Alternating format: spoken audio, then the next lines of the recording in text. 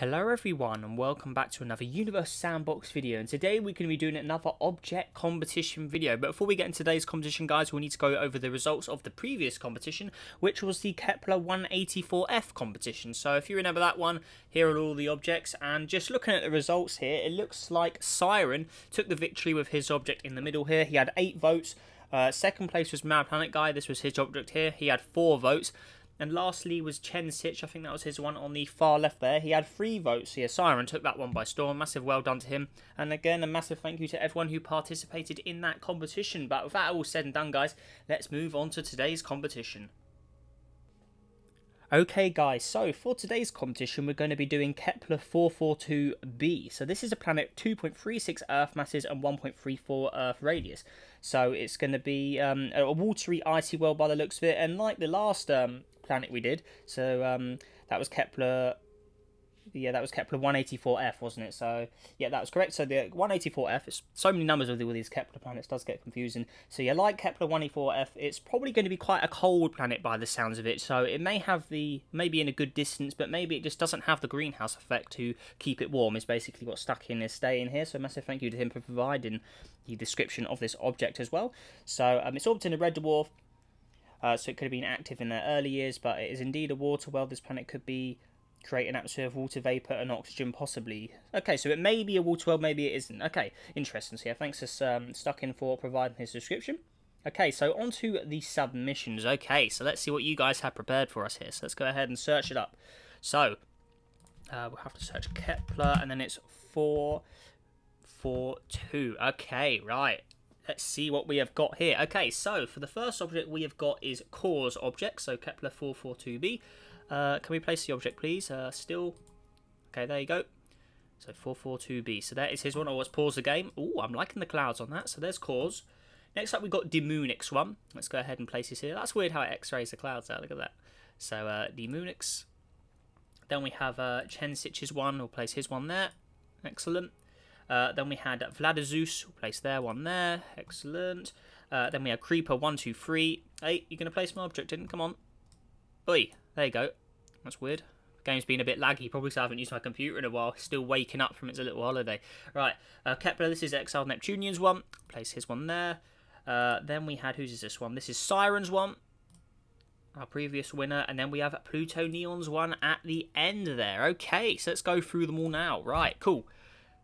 What's that? Oh, we've got a bit of a glitch going on there. Look at that. What's that all about? That's quite a cool glitch. What's that? Look at that. It's a ghost object. That is weird. What if I tried... Ha! Okay, well, we'll leave it there for the time being then. Okay, that is very bizarre. Okay, so here is Kepler 442b. So this was cause one.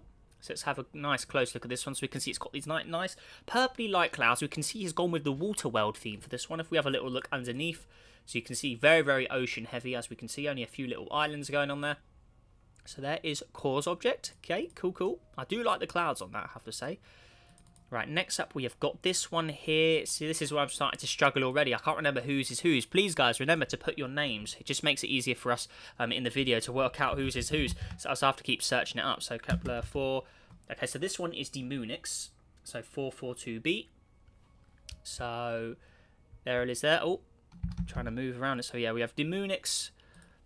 So let's have a nice close look at this one. So if we look under, we can go with a more reddish... It's got more of a reddish look to it, and that kind of reminds me of the space engine objects, because I know the space engine objects, if they orbit a red dwarf, they sometimes have more reddish, like, landscapes of plants and stuff. So I'm liking the theme there. That's looking good. So clouds, atmosphere back on it as well. So we can see there's a trend of all these objects. They all got bluish atmospheres, white clouds and stuff going on most of them. Okay. Next up, we have got Chen Sitch's one here, and he's gone with the more icy theme, which matches the description of this possibly being quite a cold object. So as we can see, very ice heavy. He's also gone with the reddish landscape theme, probably following that of space engines. So yeah, that's looking pretty cool there. Also going for more purpley pinkish shade of atmosphere, pale colour. Got to say, I really do like the landscape with the ice and stuff blended in there. Got a bit of city lights going on as well there. I like it. That's a good looking object. Next up, we got Vladazeus's one here. So he's also gone with a very ocean heavy one, but his ocean is frozen. So as you can see there, looks like, yep, good 50-70% even maybe of this is all frozen up. Nice blue atmosphere going on top of it as well there. Got the North and South Pole areas on it too. Cool, cool. Okay, next up we have got this one. This one is Creeper's one, so Creeper 1, 2, 3. So as we can see, also going with the same trend of frozen up. Got a bit of ocean under there as well, and also with the white cloud theme. So there's a lot of similar objects in this one, so it'll be very interesting to see who comes out on top on this one. So yeah, there is the object there. Excellent. Okay, next up we have got this one here. Is this Sirens? Oh, no, this is Exiled Neptunian's one. So, okay, here it is. Cool, cool. So we can see, again, going with that same theme of a slightly coloured landscape, going with a more brownish shade, and yeah, very ocean heavy as well there. So we can see that trend with all the worlds. So that is pretty awesome stuff there.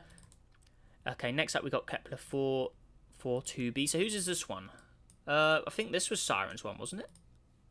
So 442b. It doesn't have the name in the object. We need to select the right object to begin with. Because I think this is Siren's one, but we'll just have to double check. So, Kepler 442, so... Yes. Yes, that's Siren's one. Okay, cool. So, here is Siren's one. So, as he can see, he has gone with the very thick clouded version here. Okay, I'm liking that.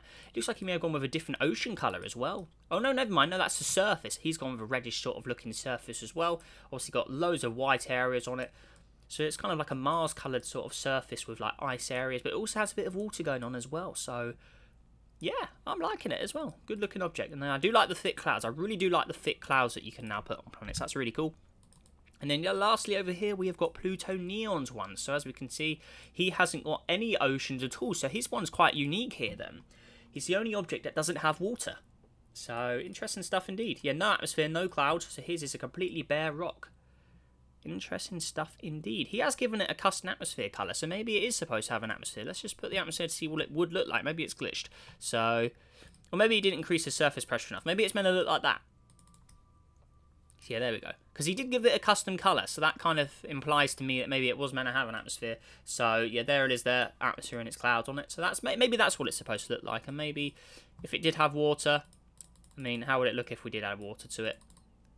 Okay, so something like that. That's what it needs to load in, but yeah, there you go. Cool.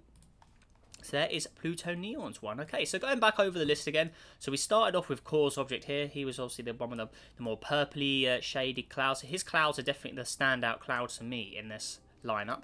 So yeah, there are the clouds on his one. Then we had this one again. Whose was this? Oh, I think this was D-Moon. Was this D-Moonix one? Kepler 4. Yes, this was D-Moonix one. I think he had a massive description for his object as well. He put like the whole paragraph, a whole essay worth of description here. So please bear with me while I read this out. So, okay, so my take on Kepler 442b. It's very tropical, humid, and extremely hot jungle planet. Okay, so that kind of explains the reddish sort of colour. Its vegetation is extremely dense and red in colour, unlike Earth's vegetation. This is because it is rejecting red light and absorbing the rest of the wavelengths like blue, green and yellow. Okay, and obviously that's because it's going around the red dwarf, like the space engine red dwarf planet, so that's really cool. It is mostly composed of small insects because of the low oxygen concentrations in its atmosphere, not letting them grow much. The planet's high gravity also influences the sizes. One would think a planet with so much vegetation would have crazy amounts of oxygen in its atmosphere, but that's not the case. The ocean is plagued of zooplankton-like creatures which consume most of the oxygen generated by the jungles, also generating quite a high amount of CO2, which promotes the already huge and dense jungle growth even further. Although it is thought this world will stabilise some in 5 million years approx, it is unless a drastic change happens before that. Okay. Most of the planet's surface is not habitable for humans because of the extreme humidity that is 5 times greater than that of the Amazon rainforest in Brazil. Okay, because of its extreme hot temperatures of 70 degrees Celsius. Okay, so he's gone with a hot temperature theme for his object as well. Okay, the humidity is also pretty low around the poles because it has falls of snow. Okay, so it's quite habitable for humans thanks to this. The only problem is that the CO2 amounts are 5 times higher than here on Earth, and the oxygen is the equivalent of the concentrations you'd find 4,500 meters here on Earth above sea level. Pretty low, something humans can adapt with time. Okay, because of the planet's high gravity, huge amounts of erosion, and most likely lack of active tectonics and volcanism, the planet is quite flat. The highest it gets above sea level is just 3 kilometers, while here on Earth it goes as high as 8.8 for Mount Everest. Okay, so yeah, massive description there. So let's see, did anyone else write a Description. Okay, so we'll move on to the next object. So, oh god, it's so annoying. That is really nice. So, anyways, we've got Chensich one. So, yeah, this is one I thought was pretty cool. Did he put anything for his description? He just said redone for the billionth time. So, there was his one. So, he went with the very ice-heavy one with a red surface. Do like that. Vladazeus. My submission. Also, the altitude should be around 8.15 kilometers. The sea level should be 4.2 kilometers. And the temperature -17.